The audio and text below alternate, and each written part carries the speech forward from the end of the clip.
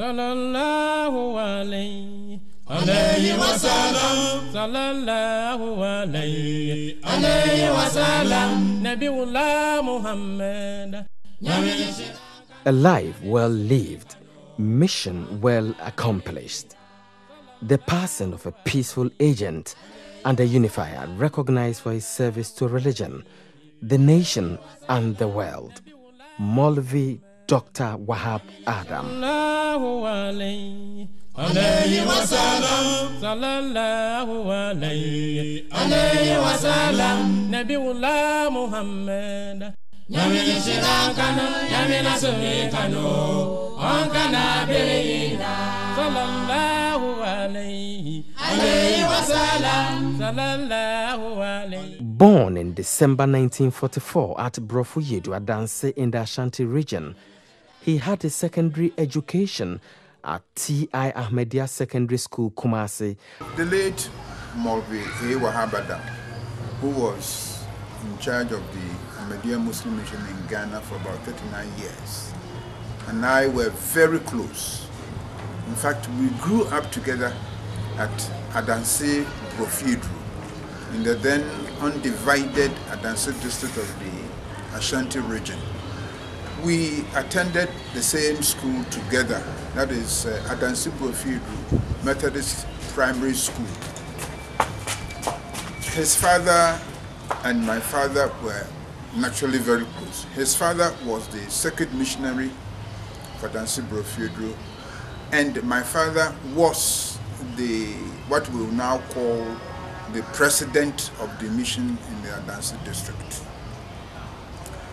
From Adanse Brofuyedu, we came down together to attend T.I. Ahmadiyya Secondary School in 1950. It was the first secondary school to be opened by the Ahmadiyya Muslim Mission. We were in the same class. It was in 1952 that he left for Pakistan for further studies. He proceeded to the Ahmadiyya Muslim Seminary and Theological University, Pakistan, where he received a diploma in Arabic and an honors degree in theology and Islamic jurisprudence in 1960. After serving as the Buno Ahafu Regional Missionary of the Mission from 1960 to 1969, he became the principal of the Ahmadiyya Muslim Training College at Salt Pond in 1971 and was appointed to the high office of Deputy Imam of the London Mosque in the UK. He was subsequently elevated to the position of AMEER and Missionary-in-Charge of the Ahmadiyya Muslim Mission in Ghana in 1975, a position he held until his death. It wasn't the parents who decided for him to become a missionary. It was only a desire which was expressed by the parents that they would wish he was a missionary. And obedient and dedicated, a son as he was. And this has had an effect on each and every aspect of his life, in his work as a missionary, as a statesman, and so on and so forth. That has had a great impact. So obedient and very principled as he must have been at that time as a young man, he accepted the suggestion of the parents to become a missionary. Yes, that was at a time when we knew very little in Ghana here about Pakistan, I believe very strongly, even though I was not there at that time. But very little was known about Pakistan, so one could hardly actually be able to envisage what it could have been out there. But then the challenge comes after he has left the soil of Ghana and then gone to Pakistan to find how hard and difficult that it was. Unfortunately also, not in any of the known cities of Pakistan where he could have all the comforts that one would expect. You're talking of going to a place like Rabwa, which was a new settlement for all intent and purposes, and lacking all the amenities you can think of, which one would expect in a modern city of today, or what Rabwa looks like today. It was a barren kind of desert semi-desert land surrounded by hard rocks that only produced heat and made life very uncomfortable. And they were not very good houses to live in. But, you know, because of the early commitment that he had right from childhood, that yes, my parents have expressed this desire, and I will ensure that, you know, I give true meaning and reality and practical meaning to what the desire of my parents is. So he endured. And regardless of the hardships, he himself told us most of the times what they went through. You know, no electricity, food was different thing altogether. All the food he ate there wasn't anything that had anything to do with African food.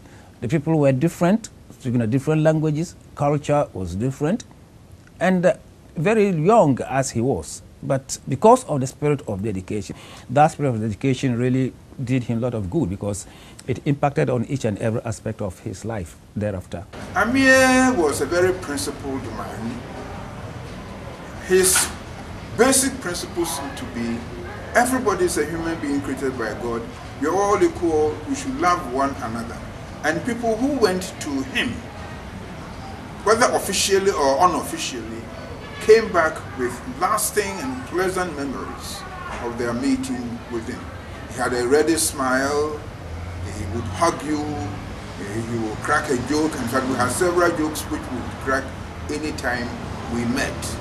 And remember, he always would give you coconut milk, not Fanta, not Coca-Cola. He is a person whose property was Ahmadiyya. He was a selfless person. Anything about Ahmadiyya, that man, as later on became my godfather, anything concerning Ahmadiyya, you see him to be a different person. He loved those people who go by the teachings of Islam, no matter where you come from. He was very, very interested in education, not just religious education, but also secular education. In fact, he educated all his children to university level. As a father, he was very, very friendly, easy to approach, and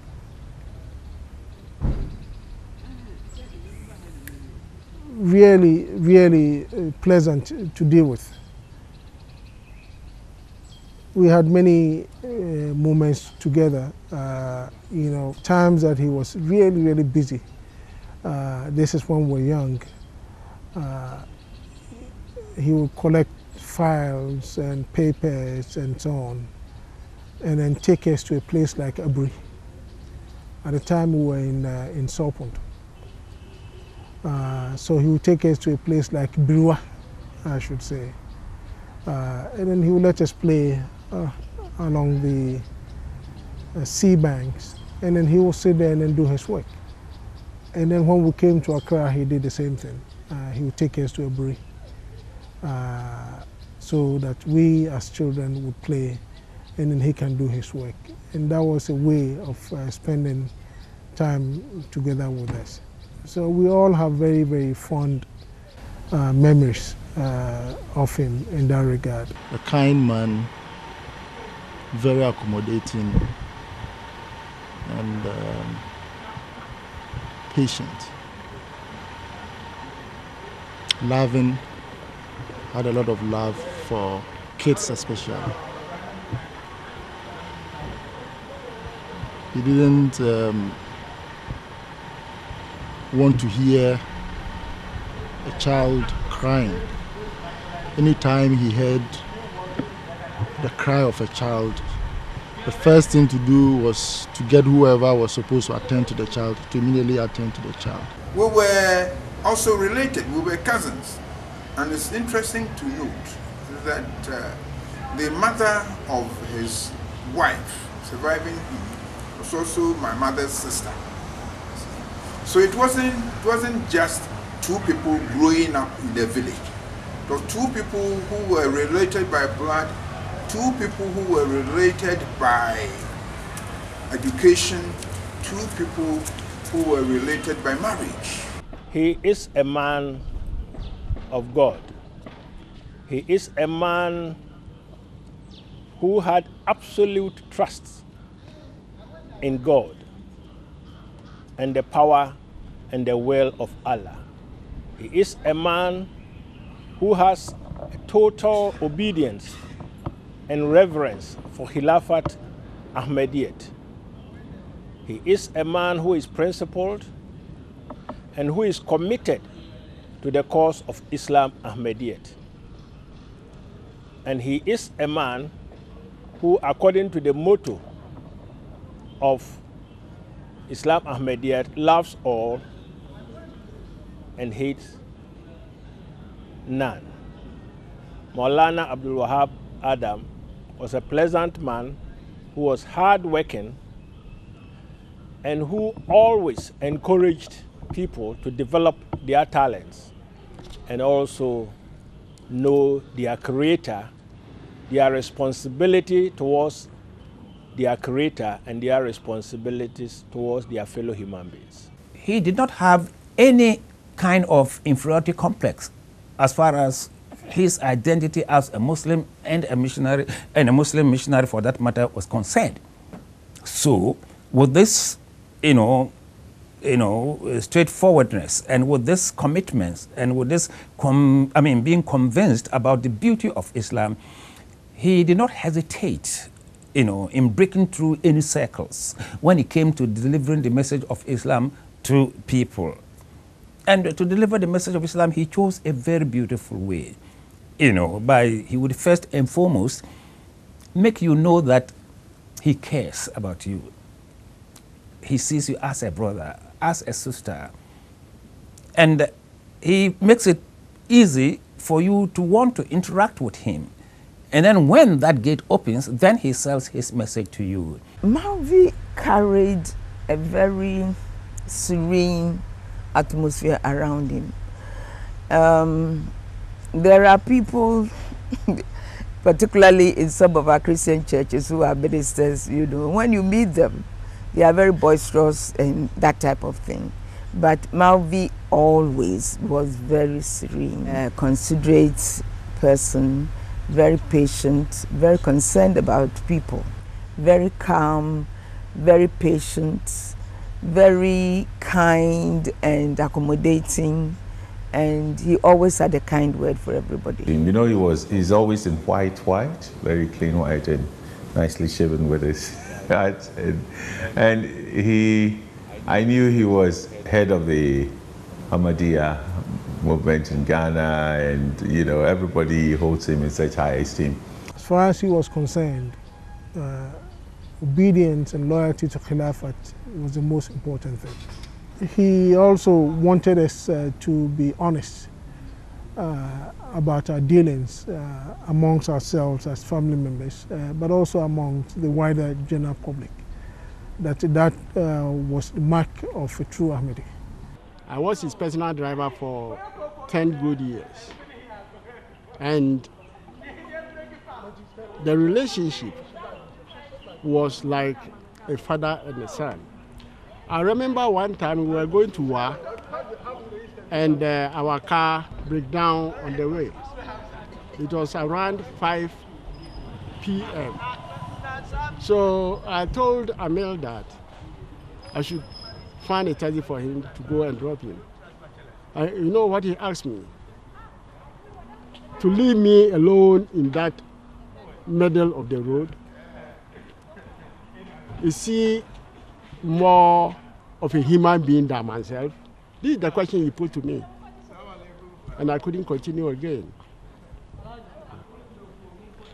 So, AMEER Wahab Adam is a person I would tell him to be, with my little intellect about those people who have qualities of religion. Whenever we travel with him, when we stop on the way to buy foodstuffs, when we come to the house, he share it and give me my portion of the foodstuffs. which it doesn't occur like that, you see, for somebody to do so much for his own driver. I was a common driver. So these are things of which, if I remember of his character, then rather, it motivates me to learn more from what he did. His reign did not only witness a massive spiritual and religious upliftment of Ahmadiyya in Ghana.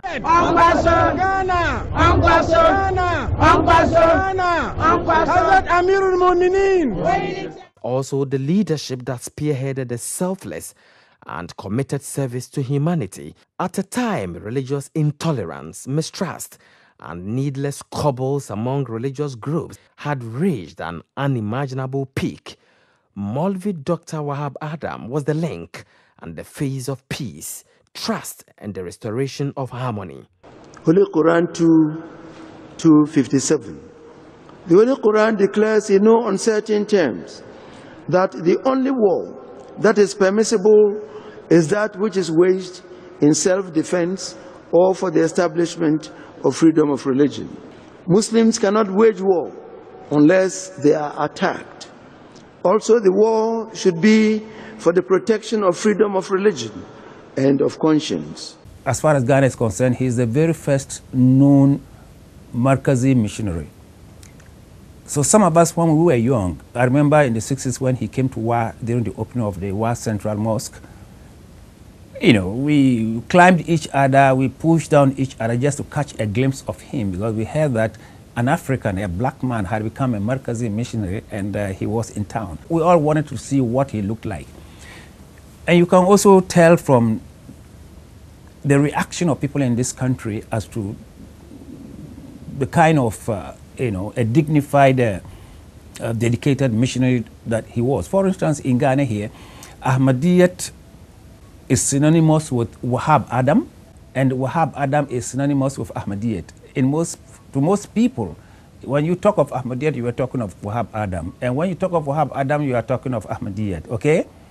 Now, it was with Maulana Wahab Adam that a direct link was created between Ahmadi Muslims and non-Ahmadi Muslims. He actually reached out to them and made friends out of them, and tried to build, blocks with them, and tried to make them understand that there was a need for Muslims of this country to come together in the interest of Islam, regardless of our different sects. Unless and until we came together, we would not be able to, to propagate the cause of Islam, and would always remain downtrodden. This way he started it, and it finally ended up in an umbrella grouping, which is known as a Conference of Religious Bodies, which brought about bringing all the religious bodies, the Catholic Secretariats, the Christian Council, the Pentecostal Council, then of course the Ahmadiyya Muslim Mission, and the Office of the National Chief Imam, brought together under one banner, under one canopy, so they could discuss things of great interest and common to religion in this country. That is how appealing he was, and that made him acceptable to Christians of this country. He was very acceptable to the Muslims, and that kind of animosity, and rivalry and enmity, which most non-Ahmadi Muslims scholars, or what you may call them, had against Ahmadiyyat, it started minimizing. Yeah, but Catholics are serving Mary, and Muslims are this, and so on. You can never live in peace with Catholics cannot live in peace with Muslims. Muslims cannot live in peace with Catholics. So we decided that, the two of us, we decided that we should create a forum whereby we would invite leaders of the different faiths just to come to a forum and explain their faith. Love and quest for peace was not limited to adherents of religion, but transcended into the secular space inspired by the tenets of Islam that posits patriotism and love for one's country as an attribute of religion. My impression about him, the moment I came into contact with him, was that he was very, very different. A warm-hearted person who gave a stretched and open arm to anybody who came into contact with him. I came to be closely associated with him through the National Peace Council, of which he was a member and the unofficial vice chairman, I should say, unofficial vice chairman, because any time I was absent, everybody felt that Maulvi should take the seat. But he had already been a member of the Peace Council at a time when it was not a statutory body. You know, during the time of President Kufuor, he was already a member together with Cardinal Texan and others. And they achieved a lot on the quiet, unknown to many Ghanaians. When we set up the Peace Council I invited him again to serve on it. And I wasn't disappointed in my inviting him. He personified the Bible quotation that love thy neighbor as thyself. I mean, our association with him dates back many, many years. And he served on several nation-changing committees that the IE had set up. And in all our dealings with him, he exhibited peace and love for country and his fellow man, no matter one's standing in society. And for us, I mean, we are yet to find a man who loved, as the Bible said. He loved his neighbor. He truly loved his neighbor as himself. He was so committed. You know, you were left in no doubt that here was a patriot. At the time, the political temperature of the country had risen beyond descriptions. The country needed a voice of reason, a voice that cuts across the political divide to deflate the simmering tension. 2008 elections, the role Maulvi played in calming the waters of Ghana, a lot of people didn't know except those who came close to him. You know, trying to talk to the stakeholders to maintain the peace and to calm the waters of Ghana at the time. The role he played in the Boku and chieftaincy disputes and in many, many, many other areas. He served on several of our committees, and I'll name a few: the Presidential Debates Committee, the Enforcement Body. This was a body that was set up in election years to monitor, you know, the behavior of political parties to ensure that they adhered to the codes of conduct that they themselves had prepared and signed on to.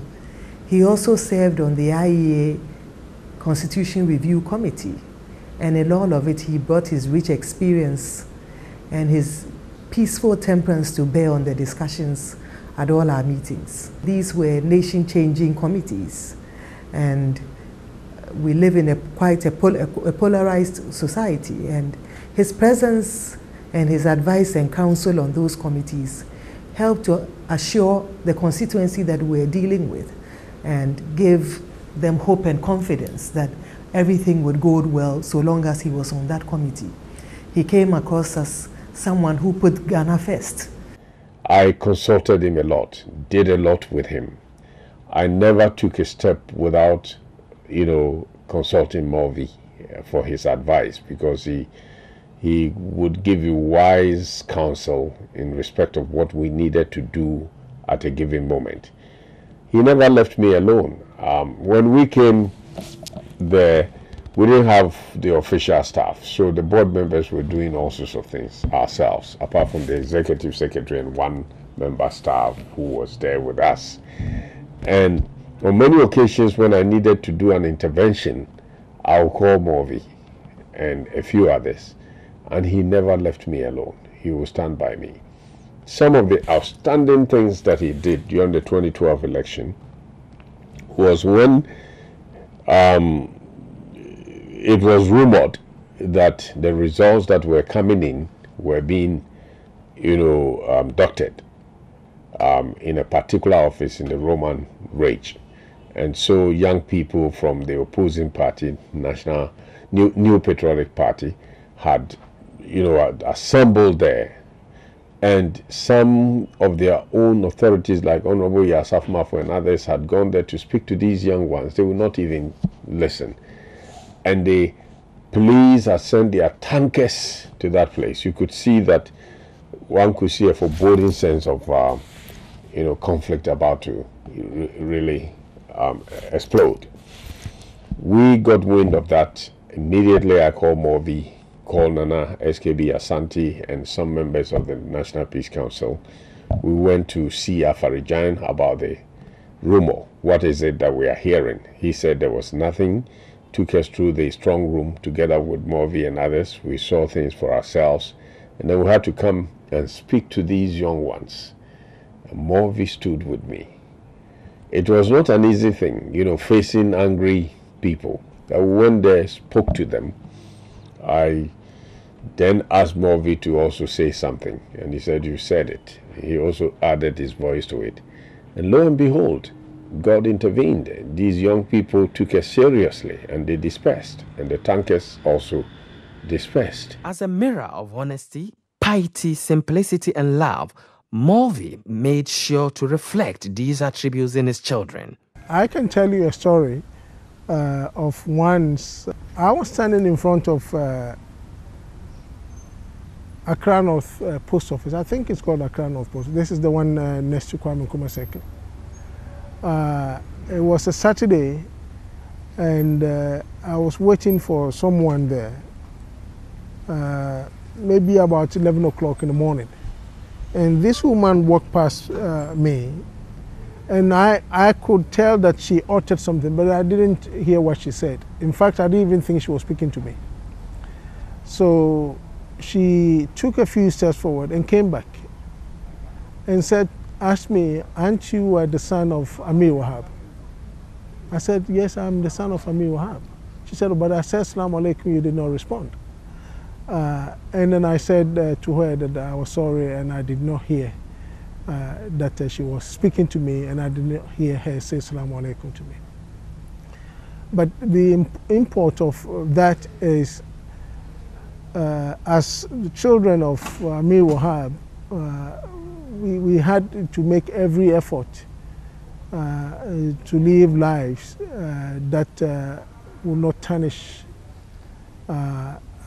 his image.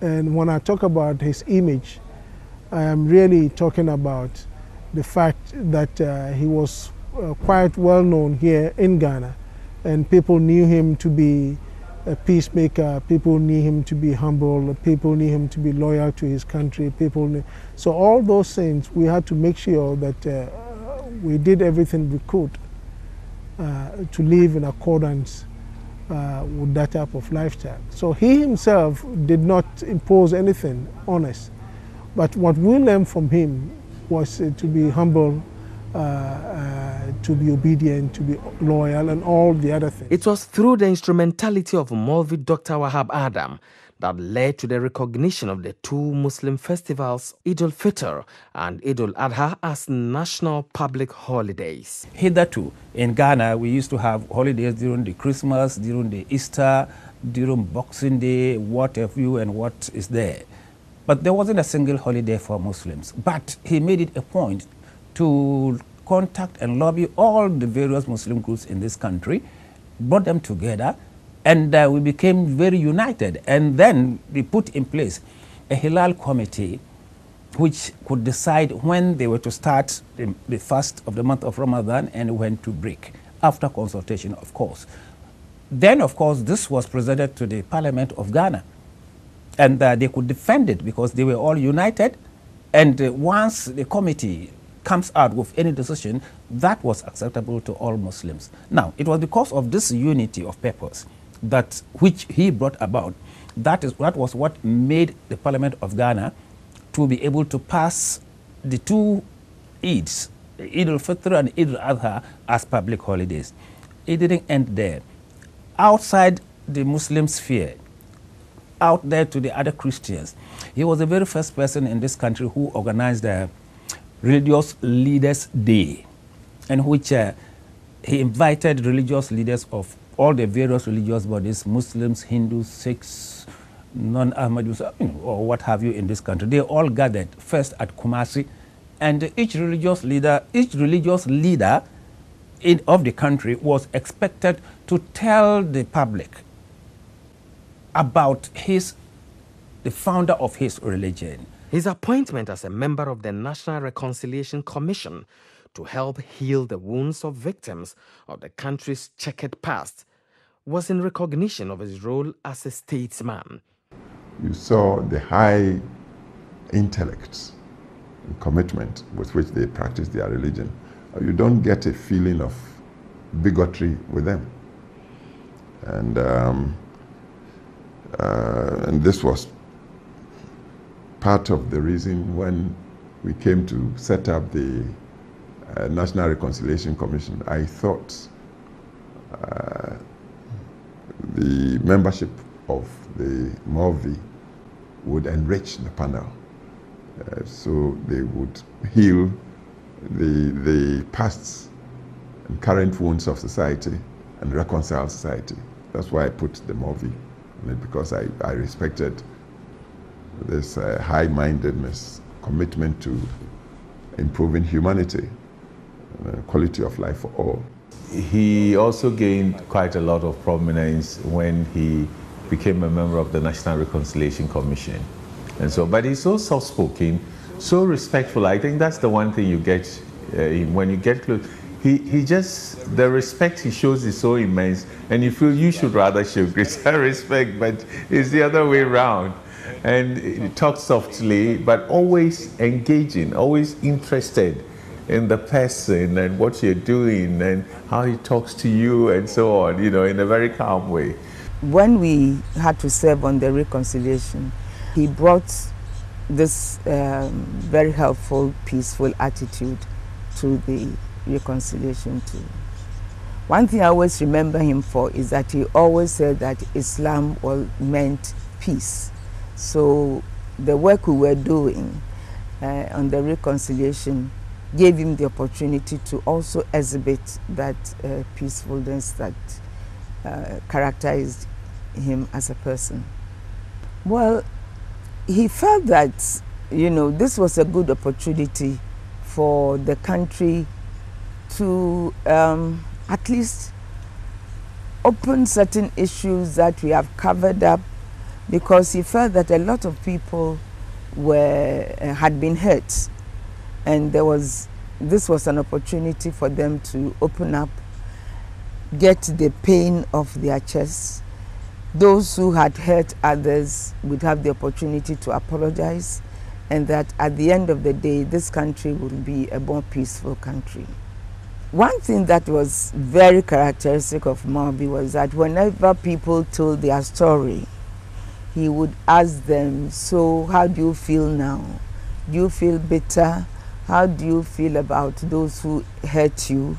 And what do you think we can do to help?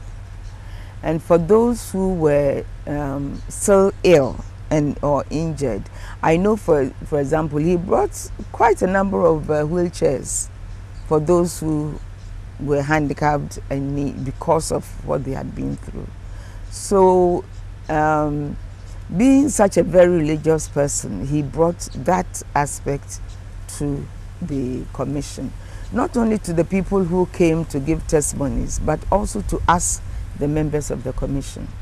Whenever we had people come and we all felt depressed or very upset about the stories they were giving, Maulvi would, when we recess, have a kind word to encourage us that we know it's a difficult job, but we should keep up and do it.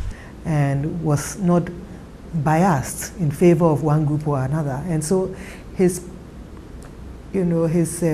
participation and his contribution and his very presence on those committees helped to assure a great number of people within this country.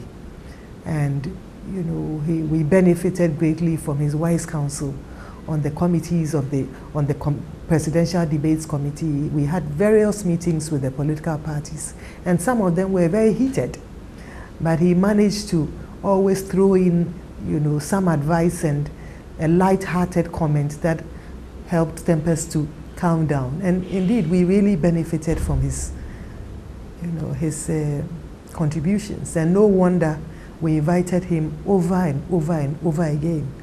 Indeed, there was no committee that the IEA set up that we did not invite AMEER. There was no committee that the IEA set up that we did not invite AMEER. The last committee that we invited him to sit on, the winner-takes-all committee, which was really to look at to do a thorough audit of the Constitution and go to the heart of the challenges that we see in this country, and to tackle the winner-takes-all system of governance that was emerging. He was also invited to serve on that committee, and he did attend a few of those meetings until he had to travel out of the country. And that was the last that we saw of him. We've never come across a man like AMEER. We've worked with many, and I always say that he embarrassed us greatly. I mean, everywhere he went, he would sure to bring staff of the IEA a present, a token of, you know, showing his love for us, his appreciation. His dedication, commitment, and passion for Islam Ahmadiyyat culminated in successive visits during his tenure as 3 spiritual heads of the Ahmadiyya community worldwide. People had only heard of Khalifa, but they had never seen one. And so people were really yearning to see one. So naturally, if you are told that a man of that stature is coming, and you will have the opportunity not only to see him, but to touch him, I mean, you can imagine. It is not something that can be described in words. During my tenure too, I was privileged to welcome the head of the mission or movements, global movements, I think once or twice into Ghana when he visited. And I attended some of the open gatherings on the vast compound outside Accra.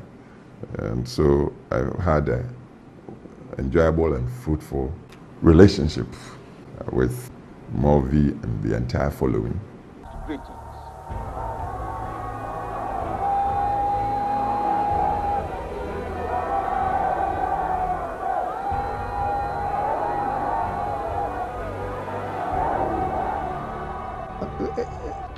People were in absolute ecstasy.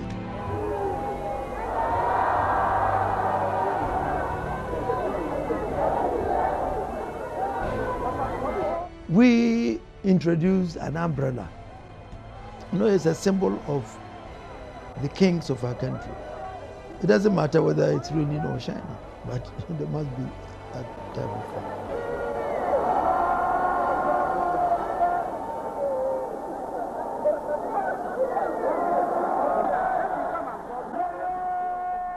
The government of Ghana in those days was also very helpful because the community itself did not have that much of assets, but they gave us a vehicle. They brought a Mercedes-Benz. It didn't belong to the mission, it belonged to the government. Then they brought us motorcycle riders who would, you know, escort Huzu to wherever he would go.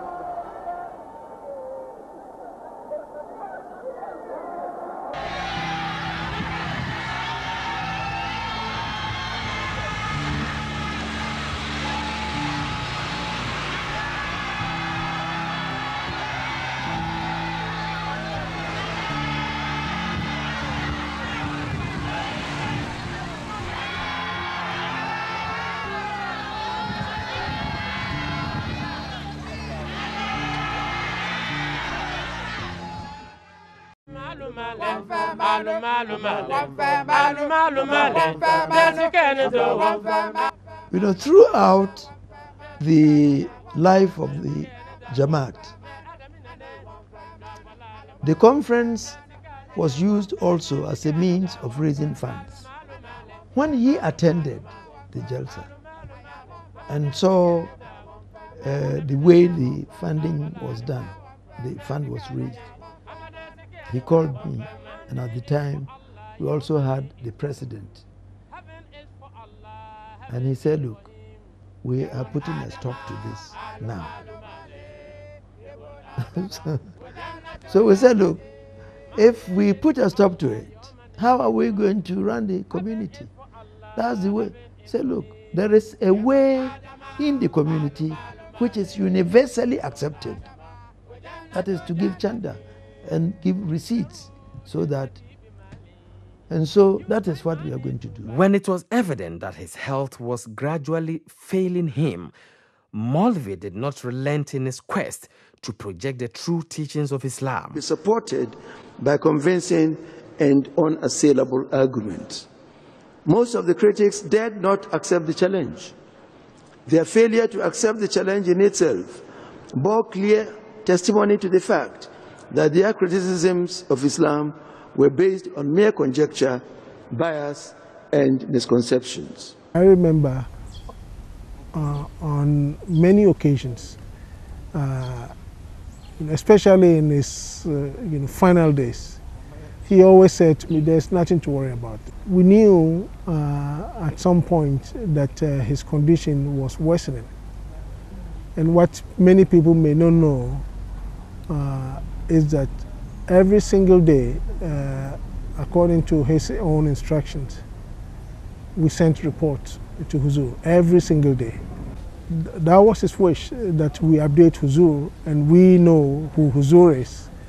And we knew that once Huzur heard about how he was doing, whatever Allah Ta'ala decided to do, that was his wish.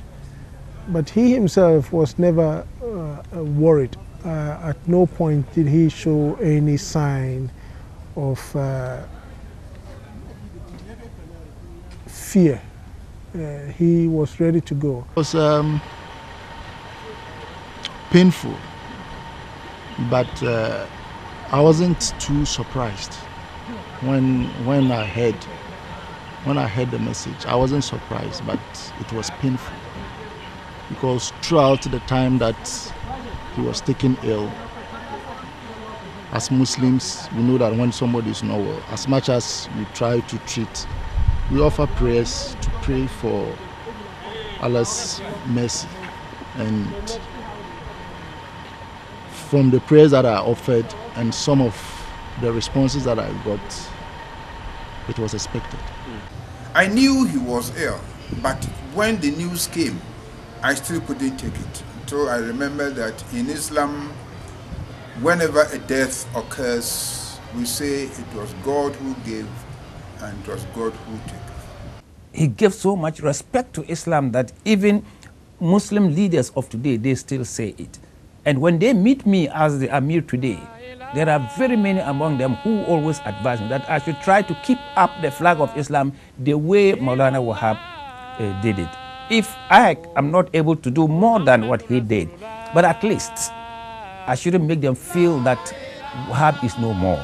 His passing, though a significant blow to Islam Ahmadiyyat, other Muslim sects and non-Muslims in Ghana and beyond, in view of his patriotism and commitment to the values of humanity, the strong consolation lies in the fact that from Allah we came from, and to him shall we all return. Maulvi Dr. Wahab Adam was survived by his wife of 54 years, Madam Miriam Wahab, 7 children and 11 grandchildren. His youngest daughter and 8th child, Mansoura Wahab, preceded him in death. Inna lillahi wa inna ilayhi raji'un.